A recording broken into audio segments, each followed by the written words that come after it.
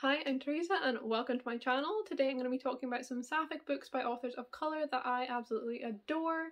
So just disclaimer, this is by no means an extensive full list. There's so many more and I'm definitely going to do a part 2 to this video to talk about even more, but here's 10 to start off with. I just think it's very important to be intersectional in what you read, and also for booktubers like me or anyone else like a blogger or bookstagrammer to be intersectional in what you recommend as well. So that's why I wanted to take this video to focus on some books by authors of colour and to make sure they are getting as much hype as I can possibly give them. So first up, I want to talk about a recent read of mine, and that is Clap When You Land by Elizabeth Acevedo. This is a novel told in verse. It is so gorgeous. This follows two sisters, one living in the Dominican Republic and another in New York, who have no idea that the other exists until their father dies very suddenly in a plane crash and they two end up connecting. So this novel obviously deals very heavily with grief, as the two girls grieve their sudden death of their father, but also family and sisterhood and friendship and this kind of connection that they both have with each other and their relationship and how it goes from them being complete strangers to the sisterhood that they have. And they deal with the struggles that they each face and how they differentiate and like the privilege that one may have over the other for certain reasons. And one of our sisters, Yahaira, who lives in New York, she is sapphic, she has a girlfriend, and this is a very minor part of the story, so I wouldn't go into this just for the sappicness. It's really about so much more than that. And they have a very sweet relationship. I did love the little scenes that we did get between the two of them. They are next door neighbours, they share a balcony, so they like see each other a lot and they're just so supportive of each other, and I really enjoyed reading about their relationship. But yes, this definitely deals with some very hard-hitting issues of the lives that these two girls go through and the kind of difficulties they face for their skin colour, for their nationality, things to do with immigration and money and poverty and health and everything like that. And it is just a really stunning emotional book. Next up we have got The Henna Wars by Adiba Jaigirdar. I've talked about this book several times on my channel before. I absolutely adored it. It's incredible. If you do want to know my kind of full thoughts on this, I will leave a link down below to a reading blog where I read this and the author's new release, Hani and Ishu's Guide to Fake Dating. They are both absolutely fantastic books though. So this follows Nishat, who after coming out to her family as a lesbian is told no, it's just not possible for a Muslim girl or for a Bengali girl like herself. And so she's kind of having to deal with this while also having the beginnings of a crush on another girl in her year, Flavia, who's like new to school, and they meet over summer very briefly. But this is complicated when Flavia also begins a henna business when the girls' school year have to do this like enterprise project. And through this we get discussions of cultural appropriation versus appreciation and things like that. And it's just a fun little rivals to lovers romance, but alongside some really heavier topics dealing with homophobia and Islamophobia and racism that these girls face, and just how them existing at the intersection of being queer and Muslim in Bengali for Nishat and Brazilian for Flavia, and how this all intersects and what this means in their different communities. And it is just the most lovely, wonderful book. I cannot recommend it enough. It's so well loved for a good reason. I think that Adiba Jaigirdar is absolutely so talented at managing to write about some really heavy topics and keep everything overall light and fun, and a romance book like this, and in her new release too. And it's such a talent and it's done so well. And this book, the romance is the sweetest. It deals with like family and everything like that so well. The description of culture, like through Nishat's family, they attend a wedding at the beginning, so you get all the clothes, you get the food. It's just so wonderful to feel included in this, and I cannot recommend this book enough either. Next up we have got Rise to the Sun by Leah Johnson. So I adored both of Leah Johnson's books. There's also You Should See Me in a Crown, which is somewhere up here, and I'll probably talk about that in another video, but this is her new release and it follows two queer black girls attending a summer music festival. So we follow Toni, who is grieving her father's sudden death a few months ago and returning to the festival where he really found himself in search of answers to her own life and what she should do and what journey she should go on next. And we follow Olivia, who is dealing with another bad breakup and really blaming herself and questioning why her relationships never seem to end well, and just looking for a bit of fun at a concert before having to go back to real life. And this book manages to so perfectly encapsulate like festival atmosphere, the kind of connection that live music gives you, and it's just so well written. I cannot believe it only takes place over a weekend with so much that's packed in without it feeling like rushed and overwhelming and like too much is happening. Like it just works so well as it is as a weekend festival. So these two girls, they meet. Olivia is in a bit of a mess, Tony helps her out, and they decide together to collect these golden apples to win a prize at the end of the festival, and they work together for this, and they each deal with their own friendships, their own personal issues in their lives, and how everything's going there, and they just have this sweetest relationship, and I really loved reading it. It's told through both perspectives, and you really get to know both of the characters so well. It's just a really good book. This is just a lovely, fun, summery read. I really enjoyed it and recommend it. Next up we have got Honey Girl by Morgan Rogers. This is a new adult coming-of-age story following Dr. Grace Porter, who, after completing her PhD, goes to Vegas and gets very drunk and marries a stranger. And she then returns to her normal life, but she is haunted by this memory of this stranger who she almost fell in love with. They had such a connection, and you know, who she married. And at the same time, she's also dealing with emerging into the job market after finishing her PhD and trying to find a job as a queer black woman in STEM. And it really just deals with this kind of loneliness and pressures that you put on yourself as a young adult, and it's just a phenomenal book. I loved my time reading this. It has got the most gorgeous lyrical writing, and like I have tabbed so many quotes because they just were so gorgeous I couldn't not.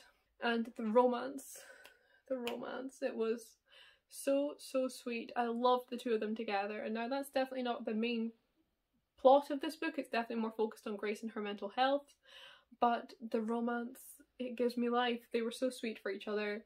Yuki, Grace's wife, she runs this radio show and talks to like lonely creatures about lonely creatures, and it's just the sweetest, and it works so well with the journey that Grace is going on, and this dealing with this loneliness you feel as an adult and emerging into the real world, and I just loved it. They both got amazing friend groups. You've got big found family vibes. It's just an incredible novel. I cannot recommend it enough. It's so worth the hype. Next up we have got Afterlove by Tanya Byrne, and now this is pitched as a lesbian love story you've been dying to read, which tells you everything you need to know really. It is just a fantastic love story with two lesbian main characters. What more could you want? So this follows Ash, who very tragically dies in a car accident and becomes a Grim Reaper. And she is in the afterlife trying to adjust to her new life as a Reaper, but she's haunted by the memory of her first love, Poppy, her girlfriend. Now, this book is split into two halves, and we follow both the before, where Ash and Poppy's relationship begins and they fall in love with each other, and then after the accident, after Ash dies and her in the afterlife. And the first half is like an amazing, incredible romance. It's so well written. I was so rooting for them from like the very beginning. They are just so perfect for each other. They fit so well, and I loved reading about the two of them. It's also so like bittersweet to read because obviously they're planning like future trips, future things to do, and you know that this good time, this lovely time, their future, it's all going to come crashing down around them, but you just can't help but love them and fall in love with them too. It's just so well written like that. But then you get to the second half and you have to kind of mourn that, almost grieve it, the same way that the characters are grieving. And this whole concept of being a Reaper in the afterlife is so cool, and I really loved how it worked into this book. It's definitely like a paranormal romance book. I'd say the romance is that significant a part of it, and the paranormal element just makes it so much more fun and upsetting. It's like, it makes it so much more interesting, but also like sad. But you know what, it's not overall sad, it's just, it's got a few tear-jerky moments, but this is definitely one to pick up if you want a bit more of an emotional read. Next up we have got Ace of Spades by Frida Abike Imiri. This is a YA thriller. It's high stakes, it had me on the edge of my seat, it's so intense and so good. So this follows two queer black leads, a boy and a girl, who both attend this very elite private school, and they are both threatened by an anonymous texter, and they have rumours spread about them and everything, and these are bad rumours that could have very real consequences on their life and their ability to get into a new school afterwards, like a university. And you follow the two just having to deal with this and eventually working together to stop whatever's happening to them. And so I just adored this book. It's so well written. I cannot get over how cleverly done it is, and like everything, it just, you think you're at the worst and then it gets worse. Like Farida Abikemede is not scared to go like that, go hard on it, and it makes it so good, but also so like intense, and you care so much for the characters but you're so worried about them, and it is just a very, very well written book. To be honest, I cannot wait to see what this author writes next. So our main characters, we have got Chiamaka, who is like the bitchy popular mean girl. I love that. I love like bitchy popular mean girls getting depth and like, character development. It's one of my favourite things to see, this kind of deconstruction of that kind of trope. So I loved it, loved it here. And we also follow Devin, who is a queer black man. He lives in the kind of rough side of town. He's there on a scholarship rather than through money like Chiamaka. And this means that in his neighbourhood he really cannot have that he's gay getting out because it could kill him. And he's dealing with that as well as like home life and just different relationships as well that he has to navigate, and it's just all written and it's all done so well. It's a phenomenal book. It deserves all the hype it's gotten. I'm so glad it's gotten the hype it deserves. I recommend it so completely. Next up, I recommend Love and Other Natural Disasters by Misa Sugiura. This is a fun summer rom-com romp. It's got the most messy sapphics, it's got like a love quadrangle, it's lots of messiness going on there, and it's a lot of fun. So this follows Nozomi, who moves to San Francisco for an art museum internship over the summer, and there she meets 3 different girls, and their lives all kind of get tangled up and caught up with each other. So we have got Willow, who just was broken up with by her girlfriend, and Nozomi immediately has a big crush on her. And she proposes a fake dating scheme once they get to know each other a bit, where they try and make Will's ex jealous. But Nozomi's real intention here is on making Willow fall in love with her, you know, like you do in every rom-com movie or book. So they go on their fake dating scheme, but at the same time, Willow's ex is also dating another girl, and this is the kind of messiness we've got going on here of everyone trying to make each other jealous or like trying to move on, and it's a chaotic mess, but it's so fun to read, and I really love the kind of character development and relationship development this book had. I loved the way that it played with the fake dating trope, kind of turned it on its head. It was a whole lot of fun to read and just, you know, good fun, and we love that. All 4 girls are queer girls of colour as well, which we love to see, and it was just a whole fun time. Loved it. And I love this floppy paperback, like, look at that. Next up, we have got The Weight of the Stars by Kay Ankrum. So this is a sapphic contemporary YA novel. So this follows Ryan, who has always dreamed in a career in space but knows it's not possible for a girl from her end of town, the wrong end. And she is like part of this good fun friend group of queer found family, misfits and loners. And I loved all of their scenes together. They are just so good. And a new girl arrives at school, Alexandria, and she is the daughter of an astronaut who went to space on a one-way trip to the edge of the solar system. And every night she goes out to her roof and listens for radio signals from her mother. And Ryan is asked to befriend Alexandria, but this offer of friendship is very much spurned. Alexandria is not having it. But when Alexandria falls from the roof and breaks her leg, Ryan ends up having to lift her up every night, and the two begin to grow closer. And I actually read this for my reading vlog of reading Twitter's favourite sapphic books part 2, which I'll also link down below so you can get more of my thoughts there. But this is just such a good story of friendship and family, and the ones that we choose in our blood family. It's so impeccable. And this one also made me a bit emotional at the end. I was really like not expecting how it ended, but I loved it. It worked so well for the book. I just loved watching the relationship between Ryan and Alexandria develop as they went from kind of not getting along at all to really beginning to fall in love with each other. But honestly, the highlight of the book is the queer found family, like chef's kiss. and there's Easter eggs to Kate Ancrum's other book, The Wicker King, in this, so I definitely recommend you read that one first. It's a Killian, it's fantastic. Next up is Last Night at the Telegraph Club by Melinda Lowe. So this is a YA historical fiction that takes place in San Francisco in 1950 and follows a girl from Chinatown, Lily, as she begins to discover the lesbian bar scene alongside her friend Kath. And this deals so heavily with like lesbian culture and the lesbian bar culture, and I loved reading that. It's just so, like, you feel so part of the community, and I love that. I loved getting to explore this little bit of history that I really didn't know too much about. And you also deal very heavily with Lily being Chinese American and the kind of implications of that, especially here at the time of the Red Scare in the US, and just all of the kind of racism she faces as a Chinese woman, but also like homophobia and the kind of discrimination against women because she wants to go into STEM and all of that, the kind of just sexism that was so normal in the day. So she's really dealing with a lot. She's got a lot on her plate, this girl, but I loved reading from her perspective and getting this perspective that you don't see in history books an awful lot. Yeah, it's just absolutely incredible, especially if you're interested in learning more about queer history. This one is an amazing place to start. I definitely recommend you try it. It's just not always easy to read, but a very enjoyable read, and you've got characters that you'll really want to root for and love. It's just very good.